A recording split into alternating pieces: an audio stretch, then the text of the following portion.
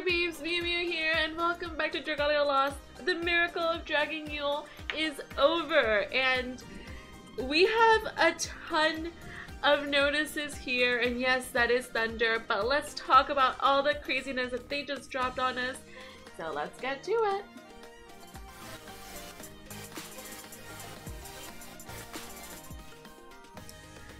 To say that I am shook is an understatement. So the game updated, we have a new version, we have a lot of notices, and I was gonna wait until tomorrow to make this video because I just released a video a little bit earlier today, but I'm like, no, I cannot sleep and keep this to myself because I am like shook. And there are just so many things that they just dropped on us, and I gotta talk about it to somebody, and that somebody is you. So there is several updates. We're gonna talk about them somehow. So the first thing that we have here is the treasure trade update. The treasure trade was updated at 11:30 p.m. Central Time on the 26th. And during the update process, attempting to trade something would cause some issues.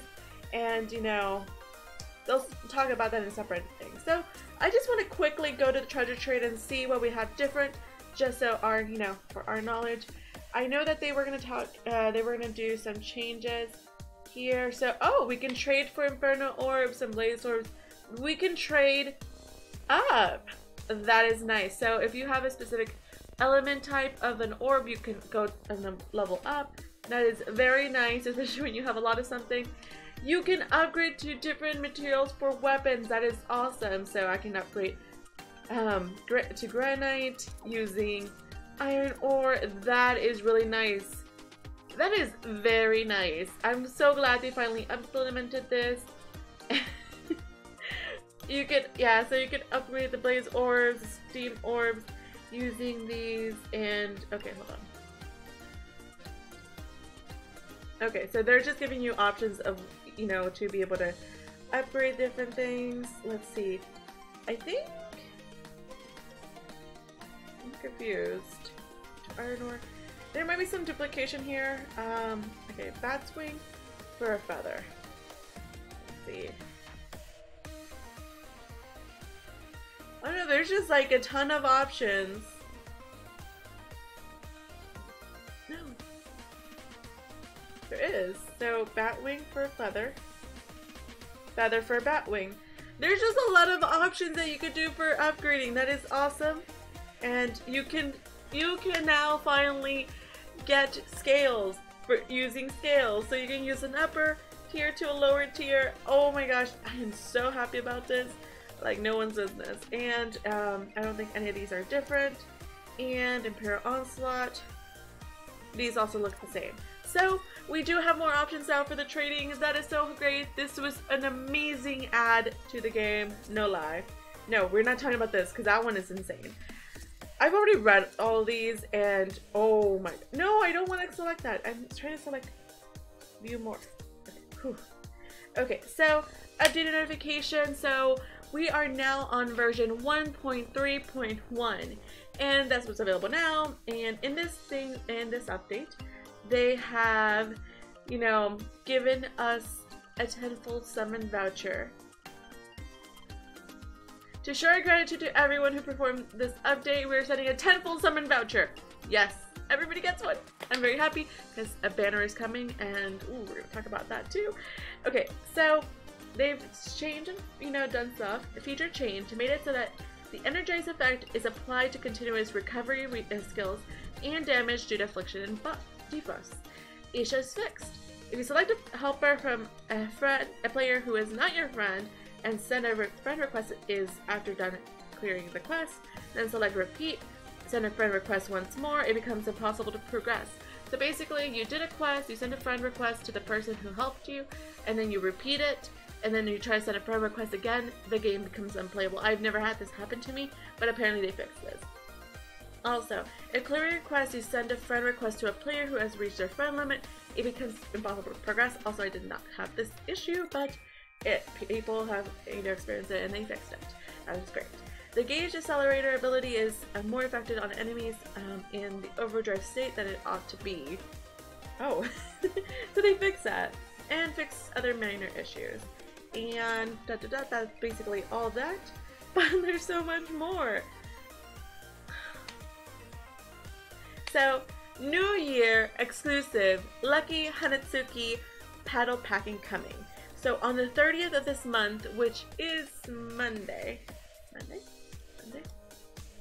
the 30th, Sunday night at 10 p.m. Central, my time, there is going to be this Lucky Hanatsuki paddle pack, and it is an exclusive weapon for the new year with diamantium and upgrade items.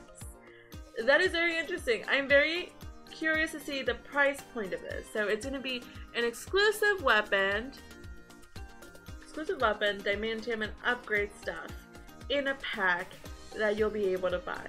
I hope the price is reasonable because it's a collectible item. I mean, people are going to be wanting to get it, and I mean, hopefully there is a way to get it without having to spend money. But I mean, it's going to be in the treasure shop. It's going to be a special pack. It's behind a paywall. And, you know, I'm still gonna get it, depending on what kind of weapon it is. No, I'm still gonna get it, just for, you know, collectible. And how good it is. We'll talk about it once it's here and we can review it. And, of course, I'll make a, is it worth it? Also, okay, this one definitely overwhelmed me. Because we are gonna do a is it worth it segment, but I can't fully do that because we don't have prices. But there's New Year exclusive, New Year's party packs incoming. So for New Year's, starting at, at 12 a.m. on the 31st, so starting Monday, there's going to be these new packs in the shop. And there's going to be the New Year's Party Pack, which, you know, New Year's Party Pack Stash Upgrade Special, which is going to have 500 diamantium, 20,000 mana, 100,000 rupees, 50 gold crystals, 20 gold whetstone, 20 concentrated water, and 20 succulent dragon fruit. Then there's the Dragon Unbind Special, which is going to have 960 diamantium with mana, rupees, and sunlight stone. And there's also going to be a 5-star Adventurer Special, which allows you to get a 5-star summon voucher, which you already know how those go sometimes. There's going to be diamantium times 2,000, so that's a little bit more than a full summon. And then 3 Champions Testament and mana. So I'm very tempted by that one and the other one. And also by this other one. Because this one, next one is kind of like, ooh, it's very trigger to this event. Which is a Shadow Upgrade Special. It's going to have 2,000 diamantium, 200,000 mana, Champions Testament by 3, Knights Testament by 6, 210 Shadow Orbs, 70 Nightfall Orbs, 30 Nether Orbs, and we also have Shadow Realm skills by 150. 150 peeps. Oh my gosh, that's ridiculous. And 50 Shadow Realm's Dark Scale. Ooh, that's a lot. And I don't know how much it's gonna be. We're gonna have to see on the 31st, and we'll talk about it if it's worth it or not. Then we have the New Year's Party Pack, which is Ultimate Unbind Special. 4,500 diamantium, 200,000 mana, 300,000 rupees, steel brick, Damascus ingot, silver key, golden key, moonlight stone, sunlit stone. So you're going to be able to unbind 4-star imprints, 5-star imprints, 4-star dragons, 5-star dragon, and, you know, oh my gosh. And then got 4, you know, weapons, so, and 4-star weapons and 5-star weapons. Oh my gosh, this game. I want to see the price points for all these because they don't show me any pricing information here, but they're coming. And we'll definitely talk about is it worth it or not, because it's a lot to take it. It's a lot. So now that we're talking about New Year's, let's talk about the events that are coming with New Year's. But first, let's talk about the things that, you know, I am saving that other one for last. So starting on the 27th, so right now, starting right now, we're bringing in the new year with multiple events to help you upgrade your adventure. So the first event, Avenue of Power and Avenue to Fortune, are in half stamina from the 27th to January 9th. Half stamina for Avenue of Fortune and Power. During this period, the stamina used playing Avenue to Power or Fortune will be cut in half from the 27th to the 9th. Wow. Then We have Shadow Step Ruins always open. During the period, Shadow Step Ruins, beginner, standard, and expert difficulties will be constantly available. Use this period to upgrade your Shadow Tune adventures for the next raid event. Hint, hint, nudge, nudge. From the 27th to the 9th. Also, I feel that very awkward winking. I can't do this. So, 27th to the 9th of Jan, we're gonna have Shadow Step Ruins open all the time. Then New Year's Upgrade Event 3, double the recovery stamina. So stamina is going to be recovering twice as fast during the 31st to the 9th. So this is from the 31st to the 9th. The other one was from the 27th to the 9th. The other one, both first ones are from the 27th to the 9th. This one here is starting from the 31st, from Monday. Then we have New Year's Upgrade Event number 4. So during the period, elemental ruins for all elements, beginner, standard, and expert, will be constantly available. And this is from the 31st to the 3rd. So even though Shadow Step Ruins will be open all the time, all the elements will only be open during this period. And because there is going to be a double recovery stamina time during this period, I really do suggest that you farm for elemental orbs, just because it is a great time to do it. And, you know, finish those altars. Like, I personally took advantage of the half stamina when we had half stamina for elemental ruins. I took advantage and got so many of the orbs to be able to max out all of my altars. But hey, that's just my opinion and what I did. And I'm glad I did that, because now my smith worms are doing other things instead of dealing with my altars. Hashtag did that. And so the upgrade event is going to be from the 31st to the 3rd, which we're going to talk about. So do all of these. All of these are super important to do. Then we have the Rupee Mine and Treasure Trade update implemented. So we kind of already talked some about this, but so today we have the Rupee adjustments. So at level 1, the Rupee capacity of 800. Now it's 2,600. And we've talked about this in my previous video, but you know, this is great. They don't talk about level 30, but we're gonna go check that out because I do have one Rupee mine at 30. So at level 20, it's from 1,750 to 5,780. And rupees are used for crafting weapons, building facilities, and your holiday. So you build your Rupee mines, put them in good use. Adjustments to obtaining materials. We have refreshed the materials which can be obtained using the treasure trade. And it's now possible to convert low-tier materials to high-tier materials and vice versa. For example, Windroom scales can be converted to Squall scales, and Inferno orbs can be converted to Blaze orbs. Take advantage so you can upgrade mana circles and weapons. Very, very nice update. I mean, I'm not going to say that's my favorite update because there's still more that we got to talk about. But first, let's just check the rupees situation, because as I mentioned, I do have one Rupee mine that is maxed out. 7,400. Ooh. So at max it's 7,430. I mean, it does take it 8 hours to max out, but that is much more than it was before. So, whew. Thank you. And yeah, I have one about to be 29. Actually, 3 of them are about to be 29, so they're going to be maxed out soon. So very, very important for you to do. Just to have them extra rupees. I do think that it was long overdue for them to increase the rupee limit for the mines, but as I've said, it's very refreshing that Dragalia Lost continues to do these, these quality of life changes. And somebody did mention in one of my comments about the Gatherwing situation, because they don't have the same problem I do when it comes to Gatherwing. But they mentioned having the possibility to choose whether using stamina versus Gatherwings for co-op. That seemed like a very interesting point of view. I mean, maybe that's something that they could do, like a choice. Although I don't know how feasible that would be coding-wise.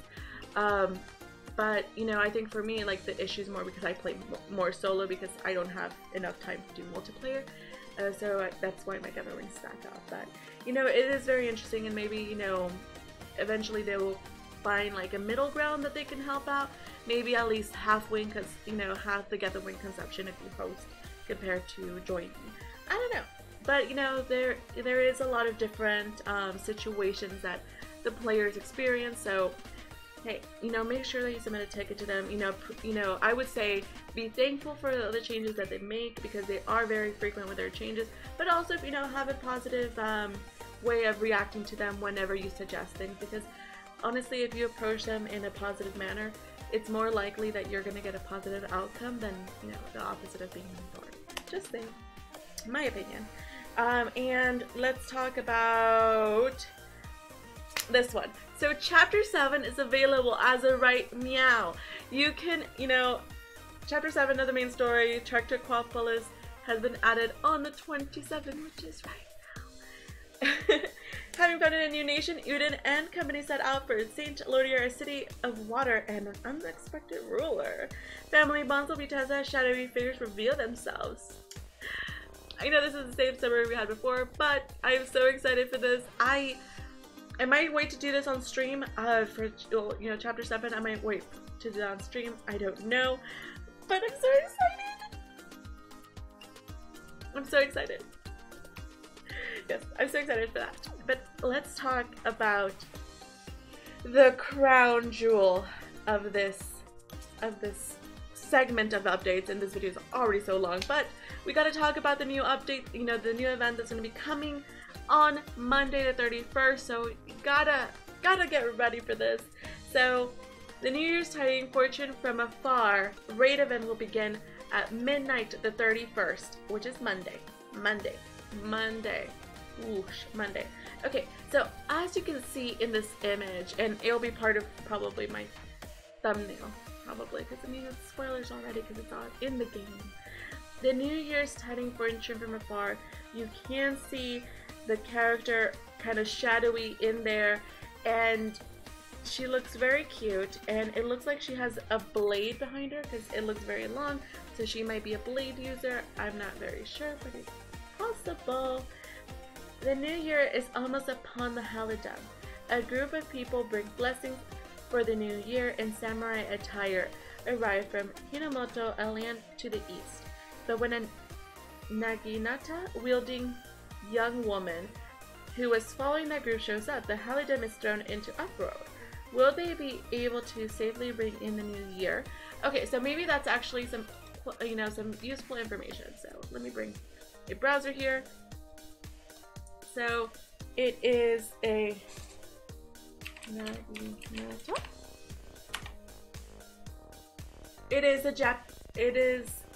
There is several varieties of traditional made Japanese blades. It's originally used by samurai class feudal. Okay, so it's probably a blade. It's, you know, blade class in this game. So that's very cool. And she's probably going to be the free unit that we get because they said that we'd run into them. So it's probably the free unit that we're going to get because this is a raid event. And I should probably read the other line, which says, during this event you can use co-op play to fight against the light element raid boss. Light element raid boss meaning you need dark units for this event. Did anyone expect that? Sarcasm. About the event. The main new additions and changes in the New Year's Tidings Fortune from Afar raid event are described below. Additions. You'll be able to enjoy special New Year's gimmicks such as the raid boss dropping New Year's gifts and Kagami Mochi appearing in maps. Aww. Changes. There are even more extensive event story than the last raid event, Resplendent Refrain. Oh, that's cool. The appearance rate for the extra raid battle has been adjusted since the last raid event, Resplendent Refrain, to make it appear more frequently. That is very nice to know because I know a lot of us had a lot of issues with the fact that the extra raid one was not showing up frequently, and sometimes it took one person one try to get it, or, you know, me 20 times to even get the extra raid. So I will, you know, this will be up on Monday, and I will, you know, whenever I'm streaming next week, I will definitely be doing this event, probably on the 1st, because the 31st we gotta celebrate New Year's, and so I'm very excited. And as soon as we get any information about the characters that are going to be on the banner, I will definitely make a video about that. But, you know, this is very exciting. So this event will start the 31st, and it will be going all the way till the 9th of January. So it will be here for about a week and a half, almost 2 weeks. But that, you know, as always, is very exciting. It seems like we're having events start on Mondays and ending on a Wednesday. So that seems to be our current pattern. And at least we get like a few days as, you know, low-key. But those have been all of the notices we got.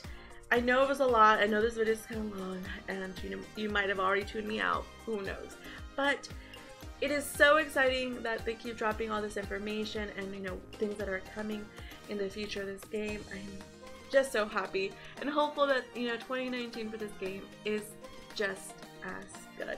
So let me know in the comments below which of all of these updates slash notices slash sort of spoilers, not really spoilers that they gave it to us, is your favorite. What are you looking forward to? And are you tempted by those nature stacks, such as iron? I don't know. It's very hard to think about, but I'm very excited and, you know, very enthusiastic about what's to come. But let me know in the comments below what you think, and until next time, meow.